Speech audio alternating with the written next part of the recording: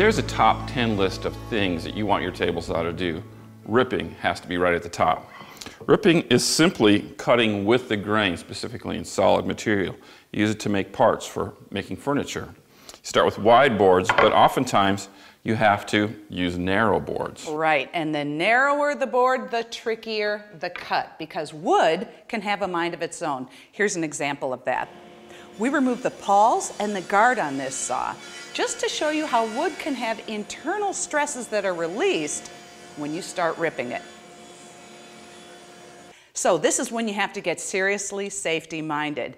We recommend push devices, push sticks, push handles, push blocks. Yeah, we're pushing push blocks. Right. Now you can buy them or you can make your own. You should have an assortment either way you shake it. Now this one, for instance, is for very narrow pieces of stock. And then over here, it has an adjustable foot. So that can accommodate different thicknesses of stock. This is a push device with a rubber face. And the nice thing about this particular piece is that it can do double duty. For instance, if you do not have a guard over your blade, you can actually use this over the blade. It'll clear it, and it'll also keep your fingers safe as you push the wood along. Ripping is just so rip-roaring fun that we're going to demo some easy cuts and some not so easy cuts for you. The cut I'll be making on this board is an easy cut, and here's why. This is prepared stock. That means it's flattened and it's perfectly straightened and squared on one edge, and we did that with the jointer. In fact, in our Way to Woodwork series, Master Craftsman Ian Kirby walks you through all the steps in preparing stock so it's ready for furniture. Now, the second reason this is an easy cut to make is this is a relatively wide board. Anytime you have to make a cut that's 4 inches or wider, there's a good safe distance between the blade and your hand. Finally, this is a manageable piece of stock. It's a one-person job. It's not like some big old 4x8 piece of plywood that you're trying to work with. So, let's get it cut.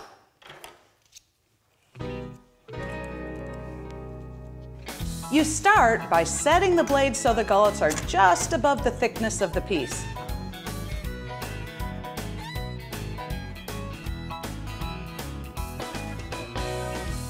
Next, adjust the fence to the width you need to cut.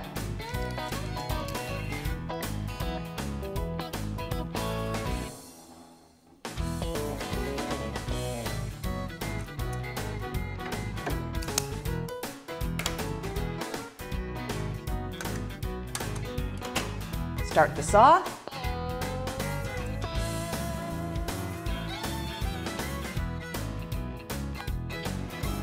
And butt the workpiece against the fence. Feed it through, keeping it snug against the fence.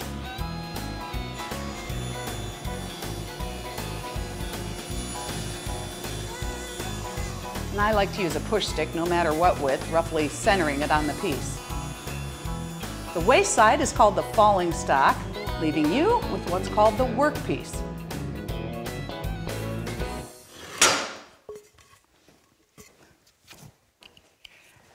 You need to get the right feed rate for your saw, because if you cut too fast, it can degrade the quality of the cut, and it can also lead you to a binding situation, which can mean kickback. Never good.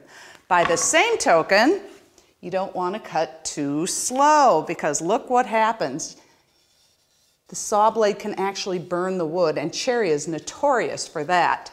So I guess what you want to do is Goldilocks it. Just find the right feed rate for you. So it's just right, right? Right.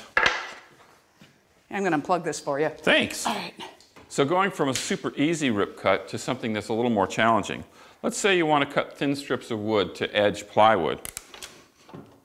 Well, you can see that even getting the saw blade that close with the guards in place is a challenge. And also, your thin strips can slide through the insert, which isn't safe. But we've got a great solution to this particular challenge. Part one of that means putting in a zero clearance insert or throat plate. You can buy them or make your own. Disassemble the components, guard, pawls, insert,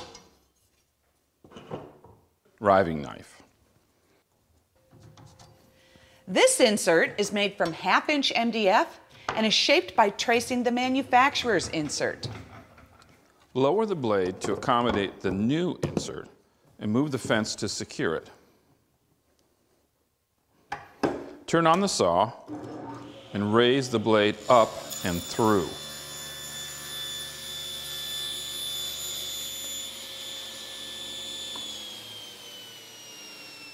Almost there. To keep the cut safe, I needed to cut a slot to accommodate the riving knife and other safety equipment.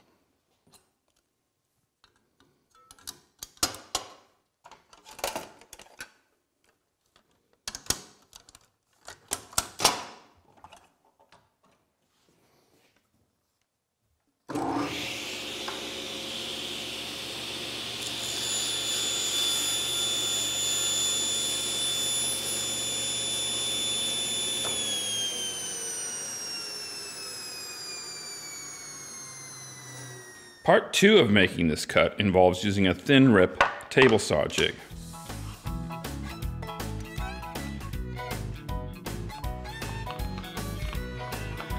It fits in the miter slot.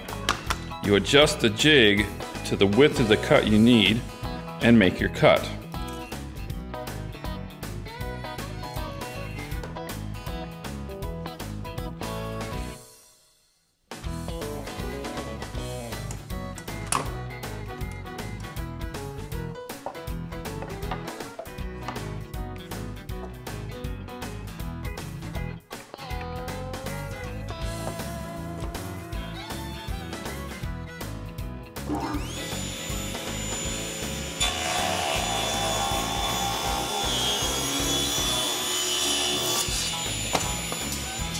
You reposition the fence for each succeeding cut.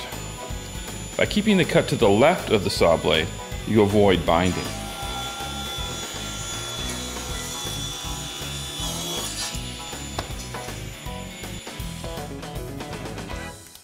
Okay, it is one thing to cut super slender pieces and quite another pieces that are super long. Yes, and we have to cut stock like this 8-foot piece of plywood all the time. Right, you know, and in an ideal world, there would be someone in your shop all the time just ready, willing, and able to catch that falling end. Sometimes we call it the dumb end. Thanks. Yeah, I'll no remember problem. that. No, actually, this is all about the outfeed table. Yes, and outfeed tables are super useful. They work similarly to the outfeed stand that we saw earlier, and I'll use it to support the wood as it goes off the table saw.